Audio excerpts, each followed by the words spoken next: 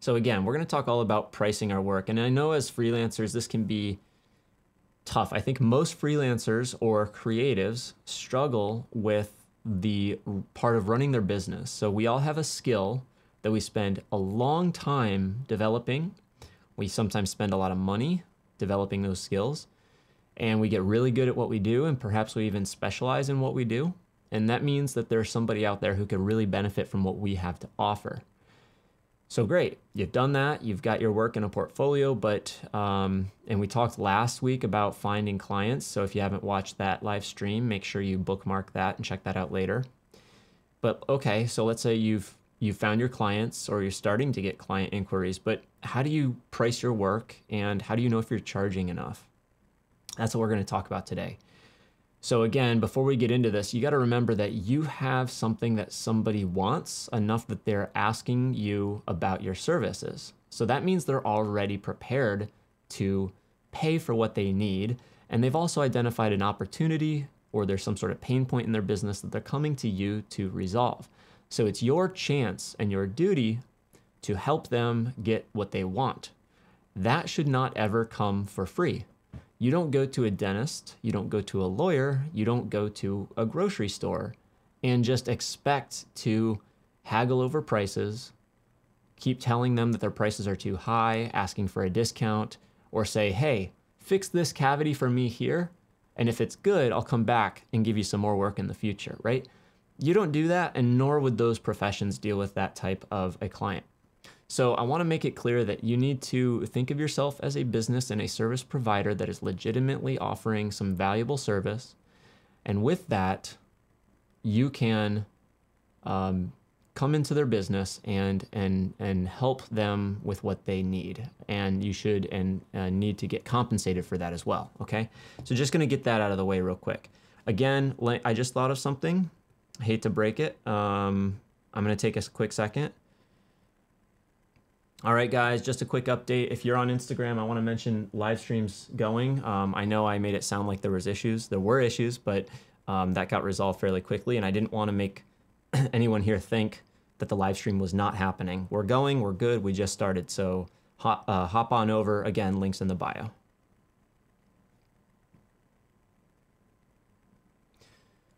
All right, thank you guys for letting me do that real quick. Sorry for the interruption. I'm gonna pop into my notes and get into this. Okay, so the first thing I wanna talk about is pricing models. So when it comes to pricing your work, you need to be able to identify a few things. What your not what your time is worth, let's see. You need to be able to consider the different pricing models that you have available. So pricing models could include something like hourly, daily, a monthly retainer, or project-based pricing. So let's start with these. And again, this isn't comprehensive, but these are the ones that I think are the most popular and the most practical. So I think the first one, hourly pricing, is the first, it's the most logical, and it's probably the one freelancers or creatives are most tempted to do, especially in the beginning, because it seems easy. It seems easy to say, well, okay, I think this project will take 10 hours, and my time is worth $70 an hour, so I'll charge the client $700. But there's a lot wrong with this. While it makes it easy to give somebody a straight answer when somebody wants to find out how much a project will cost, it ends up biting you in the end in many ways that we'll get into. So let me say the first thing, when someone's reaching out to get in contact with you about doing some work, generally one of their first questions is going to be, how much will it cost to do X? That tells you right away, if that's one of their earliest questions, is that they are shopping. They're doing price comparisons. They're trying to find out if you are more or less expensive than their other options. So the first thing to consider is when that's one of their first questions, is that they are trying to find out if you are within their budget. While that sounds bad, it's actually good, because clients who are willing to talk about money right up front are going to be able to save you time, because if the conversation goes right to money, you can cut them out as a possible client if you find out they're unwilling to spend what your services are going to cost. So so somebody's coming to you asking how much something's going to cost, take it as an opportunity to put money at the front of the conversation and make sure that by asking the right questions, you can identify whether or not they're worth spending your time on. What you don't want to do is go making a bunch of proposals that take a lot of time, 1, 2, 3, 4 hours at a time, and then exchanging a bunch of emails and having some phone calls, all to find out that the client decides you're too expensive. Okay, so back to hourly discussions. The reason I don't want to suggest that you go with hourly is because if you work fast, if you are good at what you do, you are going to make less money. If you drag your feet and if you are slow, then you make more money. So you want to get rewarded for being good at what you do and quick at what you do. And because of that reason, you shouldn't charge hourly. The other issue with charging hourly is it undermines you as a professional. It actually makes you look like a commodity because they can just basically say, oh, we're just buying hours from somebody. And you don't really matter. You're not placing a premium on your experience, your intuition, the tools you have, the creative problem solving that you bring to the table. So those are all major issues with charging hourly. Okay, I don't want to hit this one to death, but I think I made my point. I'm not a big fan of hourly. So let's talk about daily rates. Now, daily rates, depending on the industry you're in, is pretty popular, especially with VFX and within the entertainment industry. And the reason day rates exist is because oftentimes production companies and agencies who are working on, say, big ad campaigns or films and stuff, they need to quickly grow their team and then contract their team based on the jobs they have. What that means is they need to be able to put creative designers into, behind computers for a certain period of time, and then they need to be able to clear that overhead so they can keep their doors open. So what that means is they need to know how much you cost per day so they can price out their whole production and get an accurate idea of how much things will cost. So it's pretty common in the entertainment industry to start in the range of maybe a couple $100 a day, but then as you become more and more specialized, you may get up over $1,000 a day. Somewhere in between is where most people work who have medium experience in that $400 to $500 range. And again, I take a similar issue to charging by the day as I do hourly because it commoditizes you and your work. Now, it's more appropriate in some situations when working on a big production within, say, an entertainment industry because, again, you are like part of a big machine and you are basically just, they have you there, yes, for your skills, but more or less to get the job done, less as a consultant, if that makes sense. But if you're working direct to client, then you should be focused on establishing yourself as a trusted creative consultant, okay? So there's hourly and there's daily. And then the next thing on my list I had was monthly retainers. And monthly retainers are kind of interesting. If you're looking to have some steady repeat work that allows you to have predictable income month to month, then a monthly retainer is a pretty good option, especially if you're working with smaller clients who can't afford to keep a new hire busy around the clock. Then you can come in and offer services on a monthly retainer. So if you say, hey, I'm going to charge you $300 a month, you're going to get X, Y, and Z from me every single month. And then if you need more on top of that, then we charge an additional, X amount or whatever it is, that's in your agreement. But the point is a monthly retainer is a good idea if you're looking to even out that kind of sinusoidal sort of pattern of feast and famine that a lot of freelancers struggle with. And then the last option that I want to talk about is a per project or project-based pricing. And no surprise, but this is what I'm the biggest fan of. I think it's the most effective, and I think it's the way that you can establish yourself as a true creative problem solver who brings a lot of value.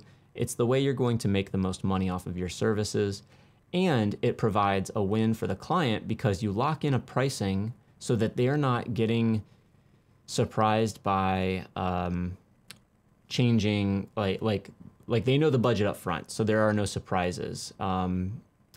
Whereas hourly, you can kind of, or daily, things can go longer and longer. Anyway, so per project pricing is where you basically, in a statement of work, you list out everything that the client will get in exchange for the money that you will be paid. So it's an exchange of services. You say who gets what. And what you want to do with that is you want to be as specific in your contract or your agreement as possible. And the reason you want to is because you're trying to lock in a pricing model and a set amount of money for this project.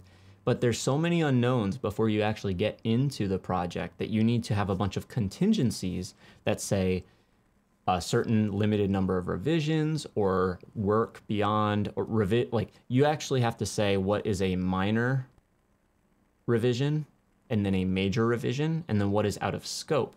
And then there needs to be certain dollar amounts tied to minor revisions, major revisions, and revisions that go out of scope.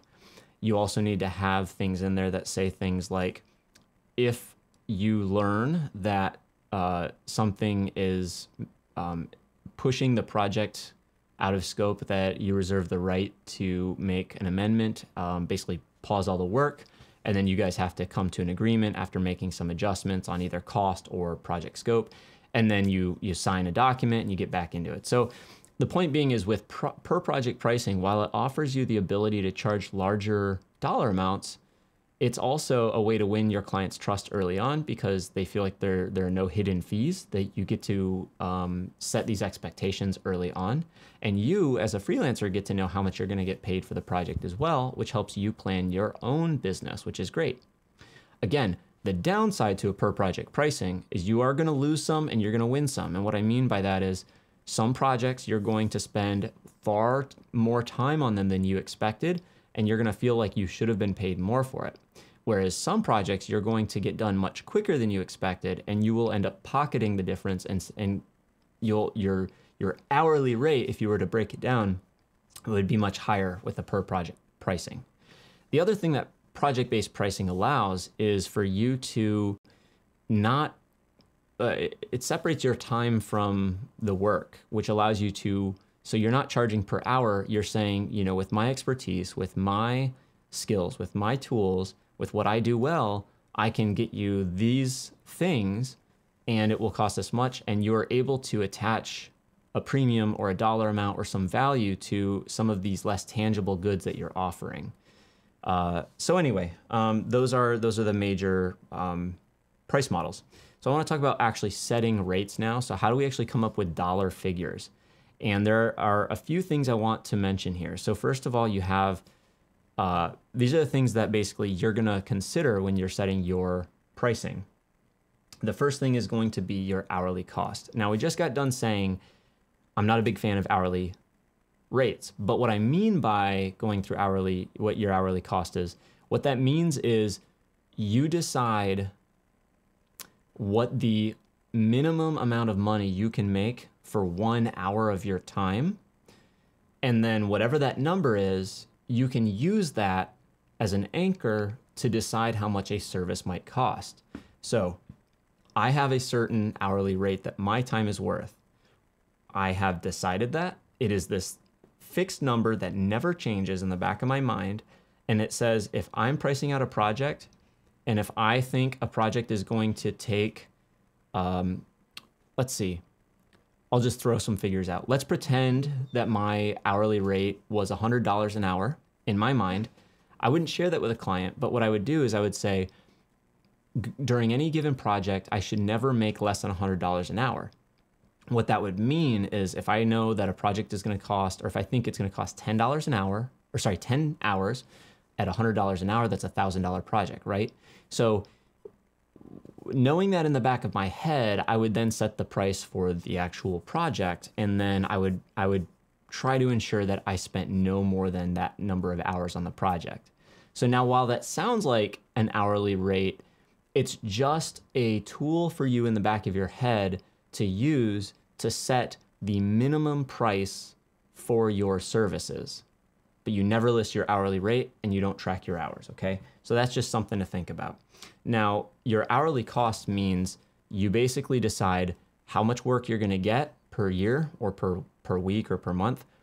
You look at your living expenses, and then you basically do the math to figure out how many given the amount of hours you're going to work per month and your monthly living expenses, how much do you have to make per hour in order to cover those living expenses? So by doing that, you're coming up with a number that basically says, if I get paid just this bare minimum amount, I will at least be able to pay my living expenses, okay?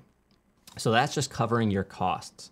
Now there's another thing you should consider, which is market value. Market value has to do with how much your services are worth in a marketplace. What that means is, don't necessarily start comparing you to everybody else who's offering your services, because you're going to be tempted to compete on price. And that's not a place you want to compete unless you live in a place where you need to make very little money to live. And if that's the case, you can actually play the high volume, low price game. There's nothing wrong with that. But for a lot of people who have live in a bigger city where it's more expensive, they cannot afford to do that. Okay, so that's so think about your market value, understand where everybody else's pricing is, and consider their skill level versus your skill level.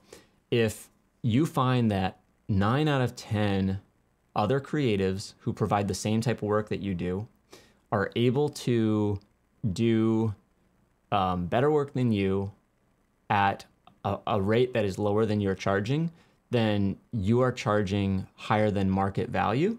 And it's going to be a hard sell, because there are going to be so many people who are qualified to do the same work that you're doing for less money and just as good a work. And so what you want to do is find yourself in this area where you are charging, say, a little bit more, like, say, maybe you're charging more than like 60 or 70% of market value. So a little on the higher end, but not always higher than everyone else. And and then, you know, and there's a lot of things you have to consider. Of course, your skill level is one. If you are finding that your work and your amount of experience is higher than most people on the marketplace, then you should be charging on that upper end. Again, kind of use your gut there. And then, of course, we have value-based pricing. This is a thing that's been pretty popular. It's been talked about by a lot of people online. And value-based pricing means you identify the value of your services to the client, and then you anchor your price in that. So let's say I'm selling baseball bats for a company, and I need renderings for my website. Again, example, just because this is what I do. But let's say in selling baseball bats, I have a new line of baseball bats, and I want renderings for them. And with this new line of products, I am, likely to sell $200,000 worth of baseball bats in the next 6 months, and they're all going to be sold online. So I want those images or animations or whatever to really sell the product and look good. Well, if I can understand as the client that I have the ability to help my customer sell north of $250,000 in baseball bats, then it is worth it for me to, value-based pricing says you can charge up to that number, somewhere, up to that number, and the client could still say, yeah, it was worth it. So, but of course that's not realistic. You don't say, hey, you're gonna sell X amount of these, so I'm gonna charge you almost as much. It doesn't work like that, because there are other costs that the client has to consider, of course. So the point is, with value-based pricing, is you just do a quick check. Here's perhaps a better example. If you're gonna help somebody sell their homemade goods on Etsy, and maybe they make $3,000 a year selling their homemade goods, you're not gonna charge them $5,000 for a project. But for a client selling $50,000 or even $200,000 worth of product, you can absolutely charge them more than $5,000 for your work. That's value-based pricing. Again, the client has to be able to connect a high amount of money with the product that you're helping them design or promote or market or whatever it is. This is why big websites for companies who sell a lot of products online, this is why a lot of agencies can make websites and sell them for $200,000, $300,000, because the company may be doing 5 million in sales over the course of a year, and that website is the lifeblood of their business. You know what I mean? So think about value-based pricing as well, just as a way to keep things in perspective. As a creative, you're going to be tended to go, or you're going to be tempted to think like, oh, well, I'm just making an illustration, or I'm just designing a product, or I'm just making a cool rendering. There has to be a way for you to identify what that is worth to the client. Okay. And, okay, so a couple things here. There are factors that you're going to want to consider when setting your rates as well. And you're going to think of your time. We talked about that. So how long is it going to take you to produce this? We're going to talk about your education. So for example, while it's commonly known that in the creative industry, no one tends to care about the school you went to or the degree you have, your education can play a role into this. If you paid a lot of money to go to a private school and you have a degree and you've really learned a lot about what you do, you can and probably should charge a little bit more for your services, because you gotta, that degree should be worth something to you in the end. Think of your overhead. So a lot of creatives don't think of how much they're paying per year in their software, for their computer, for their electricity, for their camera, for their desk, for renting equipment or whatever it may be. There's a lot of overhead that has, especially with software. And if a client's coming to you and asking you to do something for them, you can't just charge them based on the amount of time you spend on their project, because your business, you have to cover your expenses. If you're only charging for your time, how are you offsetting the cost of all the equipment that you have? Every business considers overhead in their pricing, right? So what about opportunity? Opportunity cost. There's something called opportunity cost that you may not be aware of. And what that means is when you say yes to one job and that ties you up for 6 weeks, you are effectively saying no to every other job that comes along in the next 6 weeks. Opportunity cost. So like, let's say you're on a job that cost you $1,000, but you work on it for 6 weeks, and then another job comes in, or an opportunity comes in for $10,000. But you can't take it because you're already pinned down and agreed to and working on the $1,000 job. That's opportunity cost. Opportunity cost means you may charge more money or consider adding more to your fees in order to cover the lost profit from not being able to accept jobs. So there's something to think about there. Another thing called profit. Businesses have one goal, and that is to make money. You as a creative may feel fulfilled by what you do, and you may get a lot of joy out of what you do. But if you're running a business, you should be also earning money. That's what businesses do. And in order to earn money, you have to not only cover your costs, you have to actually earn a profit, which means you should be adding an additional percentage onto your services to ensure that you're bringing in more money than you are spending on your business, if that makes sense. There's also a couple other things. One, when you're doing work, especially as a solopreneur or a freelancer or creative, you're doing a lot of admin tasks on your own, which could mean countless emails, phone calls, texts, could be file preparation, making notes on a project. It could be contract writing, revisions, proposals. Those types of tasks are taking time away that you could be doing the work, and those types of tasks should be minimized, and you should probably be charging a little bit extra on your fees to cover the costs of your time going into admin type tasks. So that's something to consider. And then another one is portfolio value. So here's this. So a lot of these things I've asked you to consider are all things that are going to drive the cost of your project up, right? But there is one thing that might drive the cost of your project down, and that is portfolio value. Especially when you're earlier on in your career, or when you're trying to grow and move from one level to another level, when you're working with clients who max out at a $5,000 budget, but you're trying to move into a bracket of clients who max out at say 10 or 15,000, you may need to build up some experience working with bigger brands and get some bigger portfolio projects and bigger clients on your list. And to do that, you may actually work for lower money. So you would compete on price, you'd cut a deal in order to ensure that you could say that you worked with Google or Disney or AT&T or who knows what, but a big brand that everybody knows and recognizes.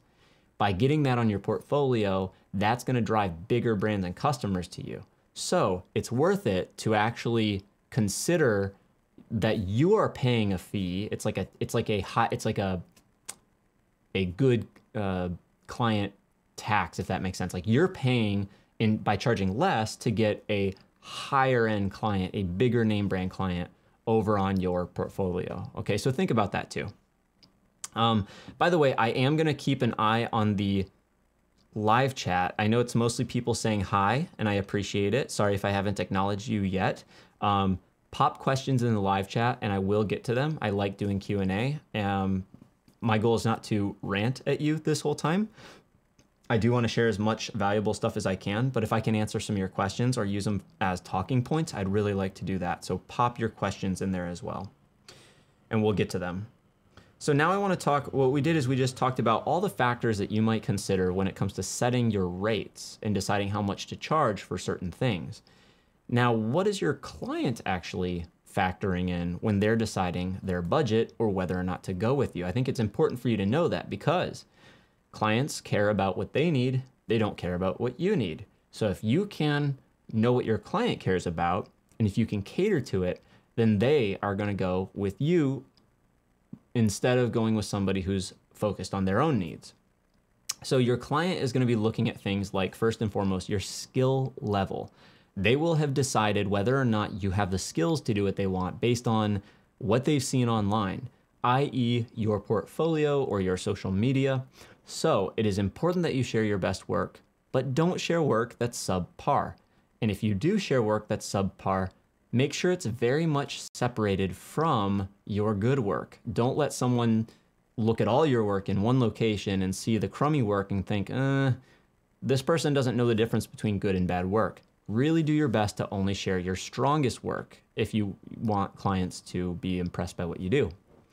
Now, another thing that they're going to care about is your experience. So if you don't have enough experience, if a client thinks like, hey, he's never worked with someone in our industry, they've never worked with, or she's never worked on a project as big as ours and stuff, those can make your client hesitant to go with you because they are trying to ultimately, at the end of the day, trust you. To earn your client's trust, you need to show or give them reasons to trust you. They don't owe you anything. The world doesn't owe you anything. The people don't start out trusting you until you betray them. It's the other way around. You have to earn people's trust and give them a reason to trust you, and then you can move forward with that relationship. So you want to show them that you have the experience and that you can handle what they're asking. It doesn't mean lying about what you do. It means assuring them or connecting the dots. So let's say that an automotive company wants to hire me to do some renderings. I'm not a car guy. I've not worked in the automotive industry. But if they go to my portfolio and they don't see cars, they may go, yeah, is he really the best option? There's a lot of guys that render cars. Let's go with someone who renders cars. But here's the thing.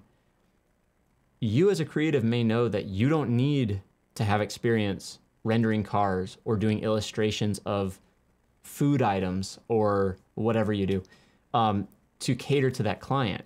You know that your tools allow you to create artwork or do work that caters to the client, and you may need to connect those dots for them. So you would hand pick a couple pieces in your portfolio and say, hey, I know I may not have done XYZ, whatever you do. So maybe I would say, hey, I know I haven't rendered cars per se. I'm not a big car guy, but I'm going to show you some projects where I've done some really photorealistic rubber so you can understand that I can do a car tire.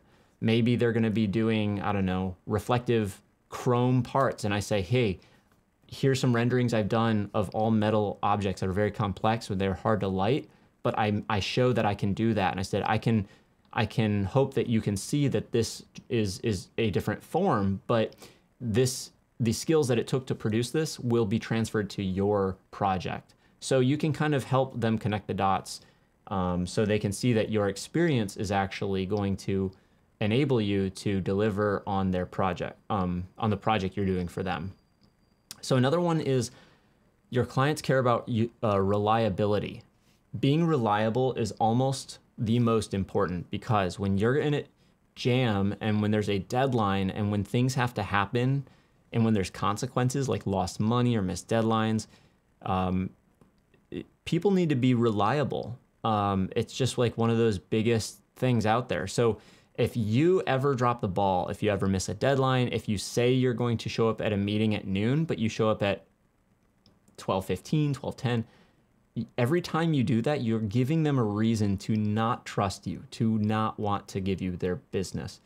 You need to be reliable in the best way you know how to. You need to preemptively send them emails and reminders. You need to be early at all times. You need to, if you say, oh yeah, I'll have something to you by tomorrow afternoon, never have it in, say, that night instead. Now, I know things come up, and as soon as you get the idea that you cannot make some sort of deadline or promise, then you contact them and say, hey, I'm embarrassed. I'm incredibly sorry. I thought this could be done by then. I ran into something unforeseen. This is the new deadline, or whatever it is.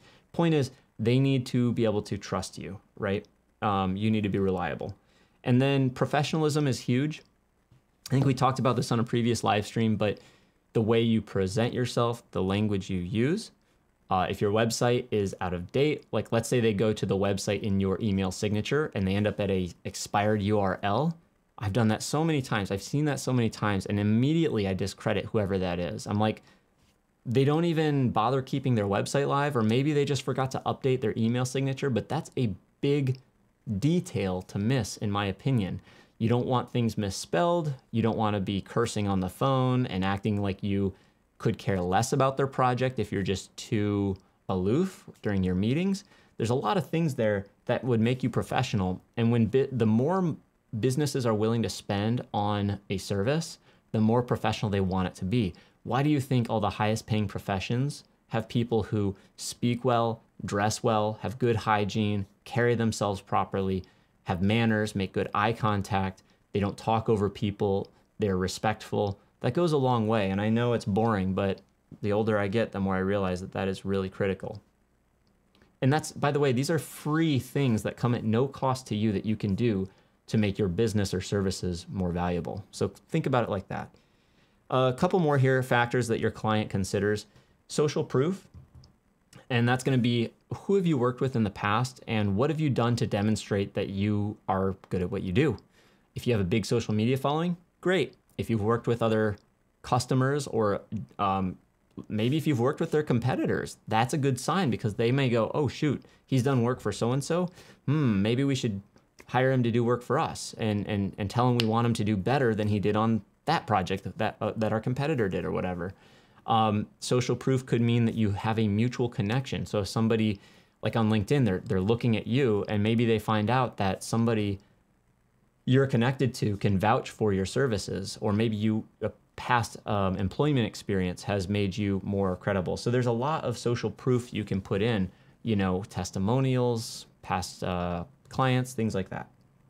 And then there's the last one I want to call out is legitimacy. So this is similar to professionalism, but legitimacy is like, how legit are you? Like, do you look like someone who is a freelancer, who's flying by the seat of their pants, who is taking payments under the table, who asks everyone just to PayPal them, who doesn't create a paper trail, anything like that? Or are you somebody who has a business entity set up?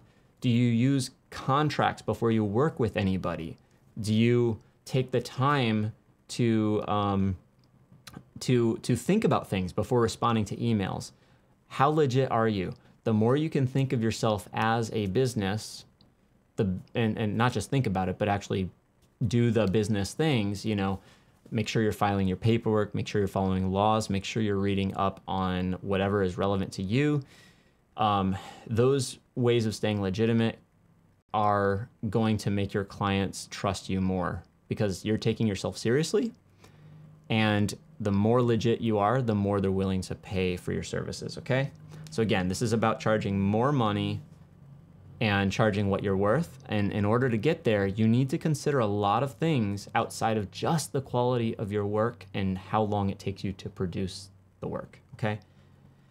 All right, so here's our last big section, how to quote a project. This is kind of what I think most of you tuned in for, so hopefully we've built up to this properly and this will be useful. But here's how I suggest you quote a project. And when I say quoting a project, that's when a client says, hey, here's what we need. You've had the phone call. You understand what they're asking for. You've decided it is something you can offer them. So you said, yes, I want to work with you. Now it's your turn to write up a document and send it to them and propose what you're going to do for them in exchange for X amount of money. Okay, so that's your proposal. By the way, every project needs a proposal. Do not start working on a project without a proposal, even if it's speculative work. Even if you're doing something for free to prove to them that you can do the rest of the job, you still need a proposal that explains what you will do for free and what you will not do for free, and when they pay you and for what. Okay, so your proposal, there's two parts that I usually use. I use one called a Creative Service Agreement, a CSA, and that is a document that explains the relationship and expectations that I set forth with my clients and myself. So it says things like, who owns what, how I charge them, what happens if project costs more money, or it's basically all the expectations and what is expected of each party before you engage. And now once that CSA has been signed, that CSA can hold up for a long time. It could be a year or even longer if you're going to keep working with the same client. Now, the work order is the actual thing that says, here's what I'm going to give you, all the details of the deliverables, how long it will take, how much it will cost. The work order changes for every project, but the CSA, the Creative Service Agreement, starts that relationship and holds up and outlives every work order. Okay, so then the work order is where you actually put in, I'm going to provide you with this thing, this thing, this thing. Here's the dimensions of the artwork. Here's how long it's going to last. If it's a video, here's the format it's going to be in. Here's the file type. I will upload it to you using Dropbox. I will whatever, like all those details. It's going to take this long, and then things like that. So how do we set values? So the first thing I suggest is that you're going to itemize the phases each project will go through. You don't have to get too small and granular here, but a project phase is like, what are the major areas of a project? Well, first there's a setup phase or a discovery phase or a planning phase. That's where you're going to spend time really making sure that you have all the information, that you have all the assets you need from the client, things like logos and templates and style guides and whatever else you need. Get all those together, your paperwork, your agreements. So that's one phase. Then you're going to go into a phase where you actually start doing the work, or perhaps there's other preliminary prep work you have to do. Then there's the, let's say there's a graphic design phase, let's say there's a 3D modeling phase, let's say there's a rendering phase, and then you deliver the project. Basically, you're breaking the project into like, I don't know how many, but 3, 4, maybe 5 phases. And each of these phases will describe kind of like milestones in the project. And they'll be separated by the type of work done in each phase.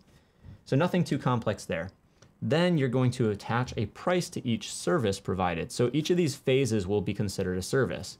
If project prep is one service, then you're going to put a price on that. If 3D modeling is another service, then you're going to put a price on that. If setting up your 3D scenes and files that take a long time, creating cameras, materials, animations, that's going to be another phase. It's a service you're providing them. It will get its own price associated with it. So you go down and take that itemized list of services and you attach prices to each one of those. Now, notice I'm not saying charge a certain amount of money for each deliverable. You don't say I'm going to do 10 renderings and each rendering is going to cost $100. That again gets back into the issue of what we talked about before, which is that kind of hour-based pricing. It commoditizes the work. It's them saying, oh man, $100 per image, it sounds kind of steep. Let's just do 5 images. And all of a sudden, the project that was worth $1,000 to you became worth $500 to you. And now you're like, huh, well, that backfired. How do I fix that? I ran into this earlier on in my career, and I realized it was not the right way to present the idea. And the goal, again, my goal wasn't to sell the client more services than they needed or charge them more than I should. This is a psychological thing. Putting a price tag on each deliverable it did not communicate the value of what I was doing to the client, for the client. So they saw, well, here's this thing I get and it cost me this much. But in fact, what you need to do is actually charge for each of those services within the entire project process, because if you do so, and then they want to contest or say, why is it so expensive for this project?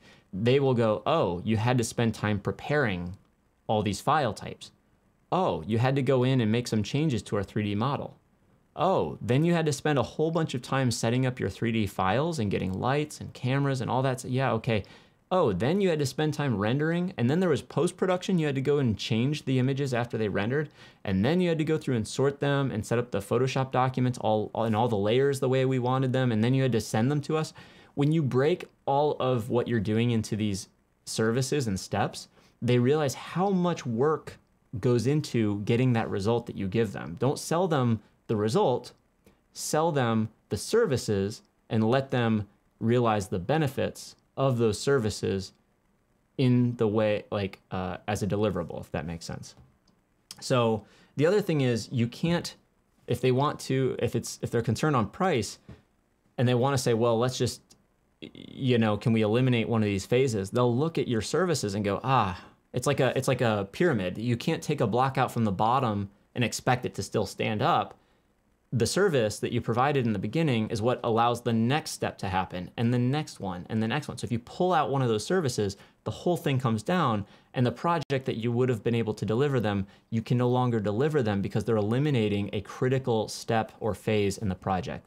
So that's why you should be charging by services, and if your client sees that itemized out, they're almost never going to ask you to eliminate it. And if they do, then you can explain that to them. I would love to. I see that you're asking about saving money. Well, the reason we can't eliminate this phase is because if we don't do this, then we can't do this, that, and the other. So the next thing, and we're going to come back on that, how to negotiate if they say you're charging too much. But the next thing I want to say is consider the 30% markup rule.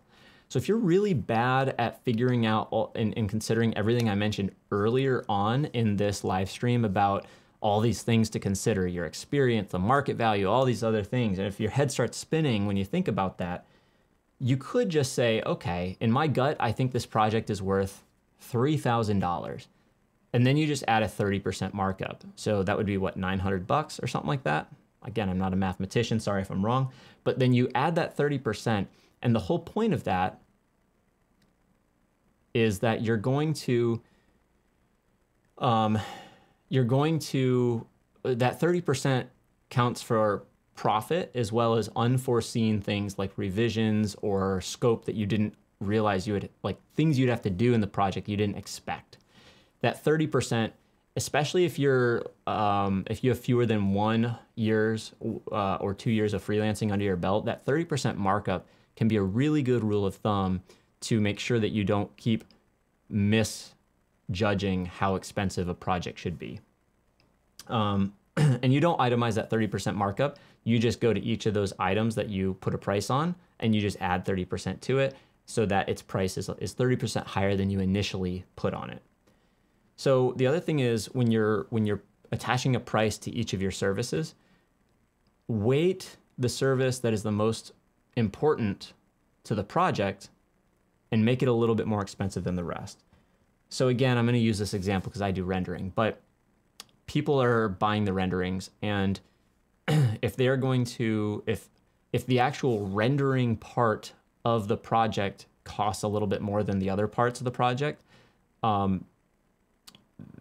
it's easier for the client to understand that they are paying for the rendering. So in their mind, they expect that part to be the little bit more expensive because that's actually what they're getting in the end. But also, it's the one phase of the project they cannot eliminate because that's what they're coming to you for. So just consider that as well. Another one is discounts. Let's talk about discounts. This is one that comes up a lot. It's very common for clients to say, hey, give us a break on this first project so we can find out if we want to work with you. And then if we like you, we'll keep bringing work back to you, right? And this causes a couple of issues. Like I said, do you go to the dentist and say, yeah, I'll pay you $10 to get this tooth fixed, and if I like the result, I'll come back with more work? They wouldn't. They'd say, okay, go somewhere else. And that's kind of the answer that you need to give. But if you don't want to get rid of your client like that, then you need to kind of work at a different approach. And that is that your most valuable customers should be getting discounts. Customers that you have no history with should not be getting discounts. Basically, a project will be more expensive if you've never worked with somebody before because you don't know what to expect, you don't trust each other yet, and you don't have a system or any rapport yet to base your working relationship off of. But down the road, let's say 3 projects in, and you've got a good relationship with a client, they keep coming back to you, you owe them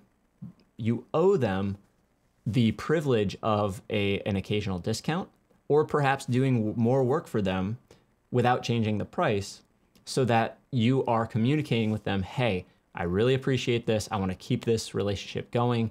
The more work we do together, the better deals you're going to get, type thing. That is how I personally think you should treat your clients.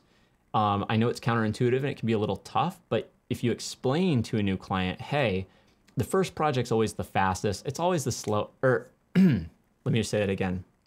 If you tell a new client that the first time you engage with them is always more expensive and typically slower, but then every project after that tends, you work more efficiently, you guys work better, you become more of a team, and projects get done faster, and therefore you can actually save them money on future projects as well. So you kind of turn the tables and say, you know, let's work out something small, and if it's good, we're going to keep working together, and the more we work together, the more breaks I'm going to give. So that's something that you can consider there.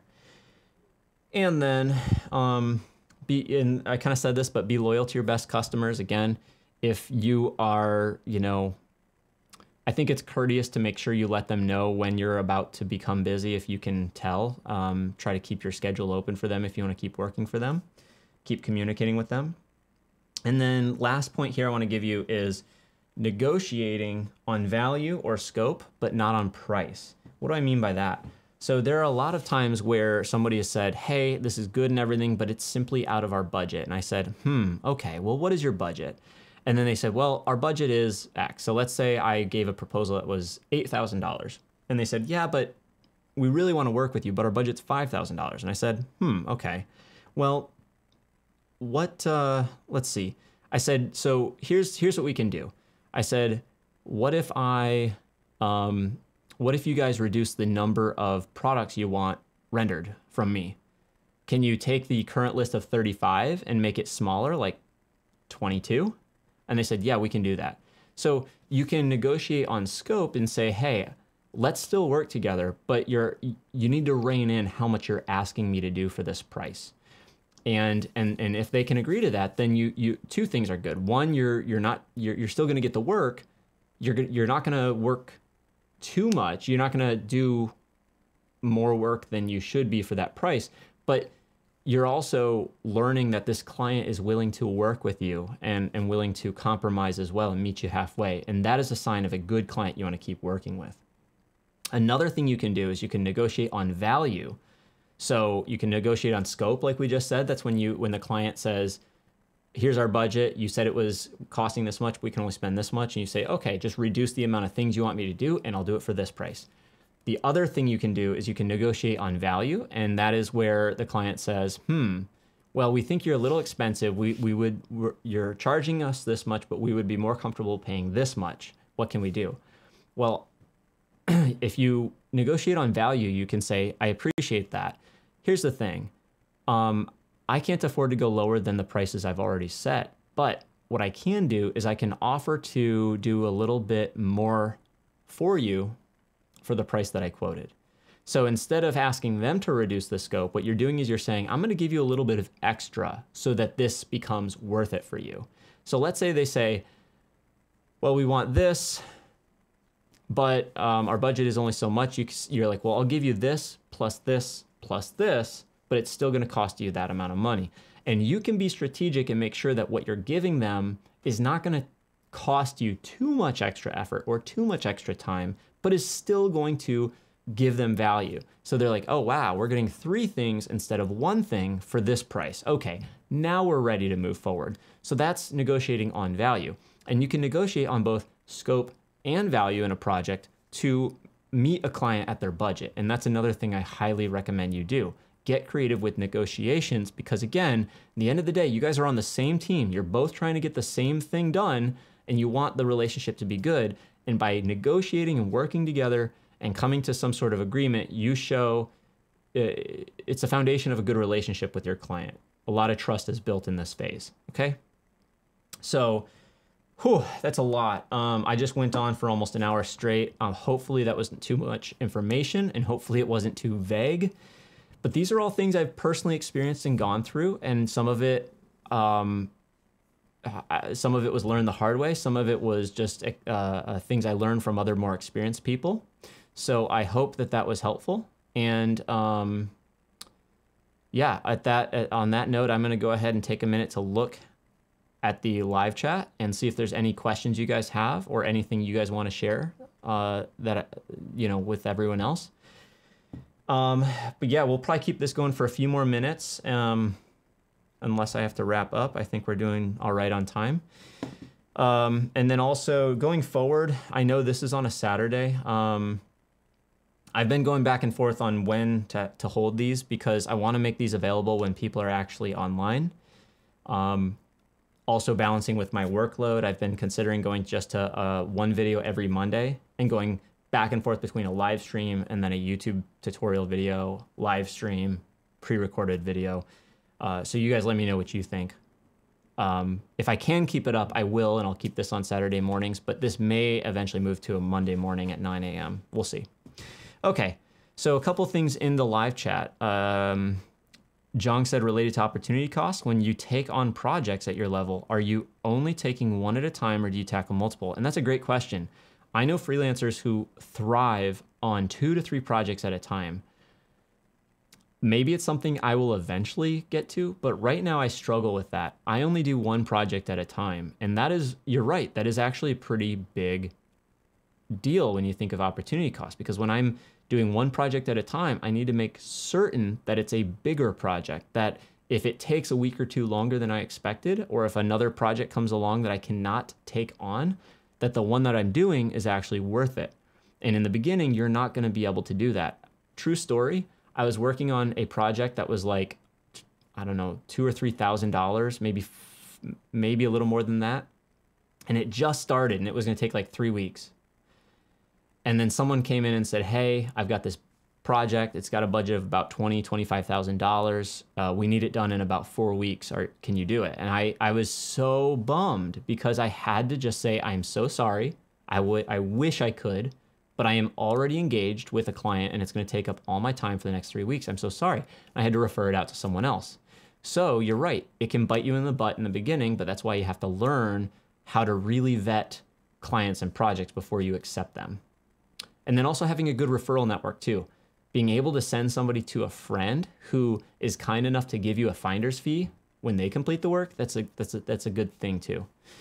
Okay, another thing Jong said was related to profit. Is there a general percentage in the industrial design industry that you are establishing for profit? Let's see.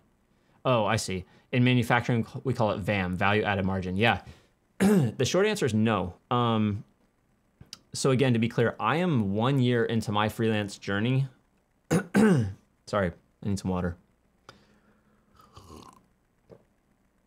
Okay. So yeah, I've been doing this freelance stint for a year now. From 2014 to 2016, I did my first round of freelancing, and that was hard, and that's where I learned a lot. It was not nearly as successful as I have been lately. By my own standards. And so I learned a lot there. So what percentage am I establishing for profit? The short answer is no. I just hit 1 calendar year And the way I set it up was I didn't worry about how much money I made the first year. I saved up enough money that when I left my previous employer, I could take 0 jobs for 6 or 7 months and be absolutely fine. So I really didn't worry about how much work I got. I took some time off, and then I slowly started accepting jobs, and I basically lived paycheck to paycheck for the first year. Now, in the past few months, things have really changed, where now we entered 2020, and I said, okay, I've taken my break, I've gotten used to freelancing, I've built up some sort of repeat, people know that I'm freelancing, and then I got more serious about actually focusing on the income for this year only a few months ago. So it's the year starting from this summer to next summer that I'm actually trying to hit income goals. And at that point, profit, I don't quite know what percentage I'll be at. My only goal is to make sure that I hit a certain number that I set that's very personal to me. And then that will let me know that like I've hit a milestone that I wanted to. So yeah, I don't have a good answer for that one. Andrew Hodgson says, hey, Will, could you talk more about your experience with project creep and how you've avoided it in the past projects? Yeah, this one's quite easy. I struggled with this in the beginning, for sure. And when I say in the beginning, I really mean like, again, 2014 when I did that. Project creep. So I did do per project pricing. I've almost never done hourly pricing. I read per project pricing was good, so I did it. But then, like you said, projects would creep or scope would creep. But the problem was it was usually my fault, not the client's. It's that I didn't read the situation. I didn't ask enough questions, and I didn't anticipate how much things would creep. So right now, I include 2 rounds of revision at every phase of the project, free of charge to my clients. And I make sure that they know that some of the more expensive prices they're paying me is because I'm already including revisions in that cost. And that also allows you to establish a longer timeline because you have to assume revisions are going to take extra days to do because people don't respond right away. So let's say a project starts getting out of control and you say, oh no, this is becoming a bigger project than I anticipated. You pump the brakes, you say, hey client, wanted to hop on a call, or actually I prefer emails. I don't like phone calls for things where I need to be very careful about the words I use. I like phone calls for initial discovery sessions where we actually talk about the project, learn, you establish rapport and trust. But later in the project where something very specific comes up and it's a little bit of a touchy or uncomfortable situation, go ahead and send that email saying, hey, wanted to address the project that we're working on. I've realized that I did not anticipate how much whatever it would take, how many phases, how much revisions, how long this would take, whatever. I'm learning right now that I grossly underestimated how much whatever this would take. I need to, I'm putting the project on hold until we can address a new scope outline and come to an agreement, because at the current agreement that we are using for this project, I cannot deliver or meet your expectations, something like that. You have to take that responsibility on yourself and not say, hey, client, you keep asking for too much. It's actually about you saying, hey, I'm sorry, I couldn't anticipate this. We need to come to an agreement that works for both of us so I can deliver this project in a way that you and I are both proud of. So that's how I would approach that. We've got Krishan. Which are the best freelancing platforms for freshers? I don't know what that means. If that's a typo and you mean for freelancers, I still don't know. I've never used a website like Fiverr or Upwork or anything like that. I have no experience with those. Jong said, related to my last live stream, if the project or client is big enough and you want to add it to your public case studies, previous work, do you ever consider a discount if they allow you to publish it? Yeah, great question. Although if they say that, so my basic work agreement says every client I work with, we sign that creative services agreement. One of the clauses in it says I am allowed to use their logo and the work we worked on in my public portfolio for my own promotion. This is the one article that gets disputed the most frequently by the client. They're like, I don't know if we want you to do that. So it's on by default in my agreement.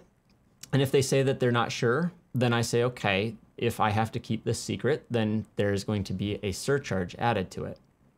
So you make the project more expensive if they say, no, you cannot share it. Then it's up to them. If they want to save money, they'll let you publish it. If it's more important to them that they keep it secret, then you get more money for it. Win-win. So yeah, just think about that. David says, what are my tips to someone who wants to start freelancing, or when should someone quit their full-time job and start being a freelancer? I'm trying to think if I talked about this or addressed this lately. I don't know. My suggestion is that you should not quit your job to freelance. I think you should freelance on the side for as long as you can stand to. And you get to the point where you're about feeling like you're burnt out because you've been full-time and freelance.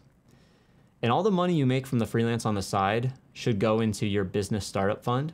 And when that hits 6 months of income that you can live off of, I think you're ready to make the plunge. That's what I did. Okay, should we charge the clients when they ask for project insights? I'm not sure what that means, Vivek, but it sounds like you're talking a little bit more like if someone's calling you up saying, hey, what do you think about this? Should we hire someone to do this?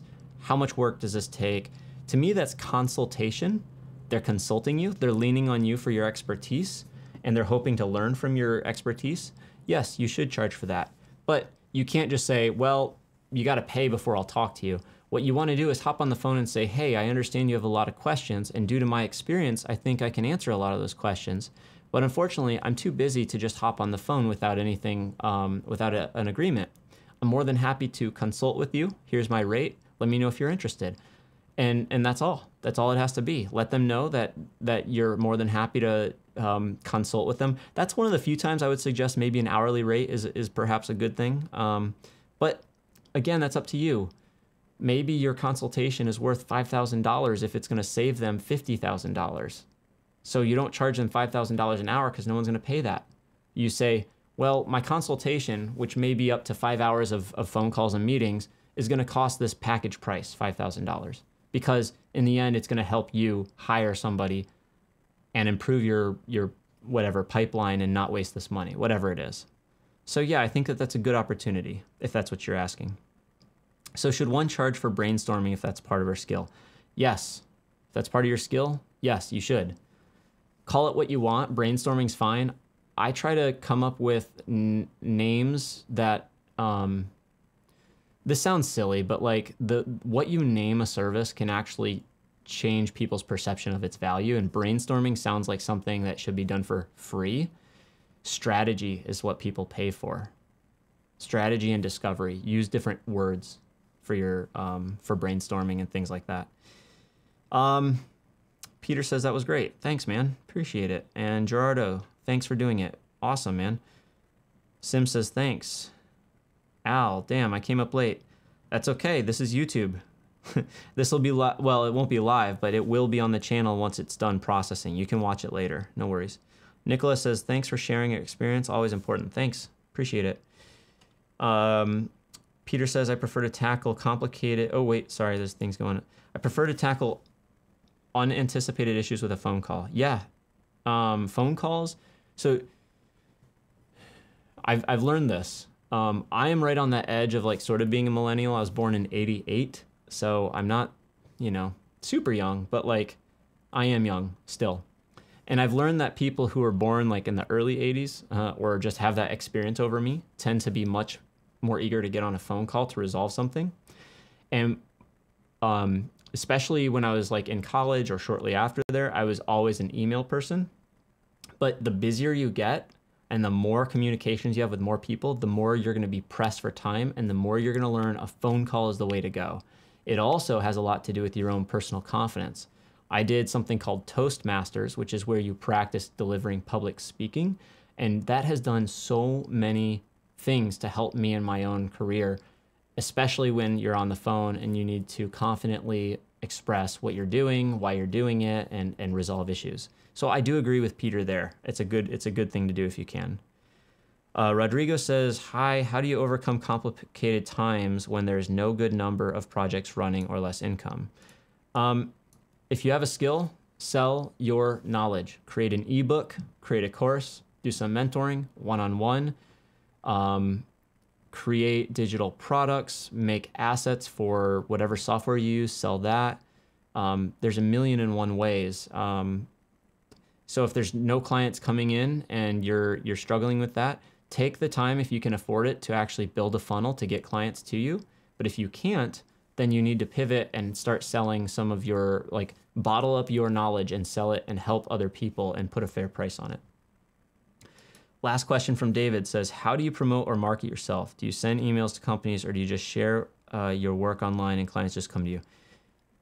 I think this warrants its own live stream, so potentially in the future. But if you didn't see it, that previous live stream on how do you find clients, I answer a lot of those same questions in that live stream I did. Specifically to answer that question, how do I promote myself? I think it's my number one goal is to be a solution provider. I provide solutions for people regardless of where they are in their career. If I can make it clear that I offer solutions to people at every point, whether they're a student learning or they're a professional who needs a job done, if I'm solving problems for them, then they're going to remember me and they're going to come to me with work and opportunity. I don't think of marketing myself. I don't think of promotion. All I do is I try to share things that help someone. And if it doesn't help anyone, or if it's not interesting, or if then I just don't do it. And I don't do paid, I don't do anything like that. And I found that just by being active and helping other people through tutorials, through live streams, through answering DMs, to everything like that, people come to me with work. So yeah, that answers that question. All right. Just got a message from the fiance. I got to go pick her up from work since we share one car. So I'm going to go ahead and do that. I'm going to pop off this live stream here in another minute. So thank you guys. Thank you guys very much for your time and attention today. I'll answer the questions I see on screen now, and then I have to wrap it up. So have I ever had a client ask for the working CAD files? If so, how would I charge? So project files come at a premium. If that's not been something that's been agreed upon when we started the project, then I explain to them that there's going to be a markup. And here's why. And this can be uncomfortable, but you have to say, this is what I do for a living. And when I give away all my project files, it gives my customer the ability to take that work and then use those assets, give them to somebody else, or use them internally. And that cuts myself out of the working agreement. So the cost to get those project files is X, and you just let them know. A lot of this comes down to getting the confidence to have that discussion, and then once you've done it once, you realize it's not that bad. I strongly encourage you to identify before you quote them whether or not they're expecting project files. In fact, I think that's something I include in my agreement. It just basically says, if you want source files, they're going to come at an extra charge. That way they know up front. Rushank says, huge inspiration. Thank you. Really appreciate it. Nair says, thanks for doing this. Awesome. Gotta leave. See you, Peter. Thank you. All right. Rodrigo says, thanks. Thanks, everybody. Awesome. I hope you guys have a great weekend wherever you are. Thanks for spending your time with me. Oh, hey, Art. I'm just popping off. I don't know if you just joined or if you're just, but anyway, good to see you. Yeah, wherever you guys are at, it means a lot to me. I understand there's a lot of ways you can spend your time. So the fact that you just hung out for any time with me here today is huge. I really appreciate it. And the whole goal of these is to, again, share what I have with you, but also I enjoy doing these. This is a lot of fun. So thanks for spending your time with me today, guys. And until next time, happy rendering.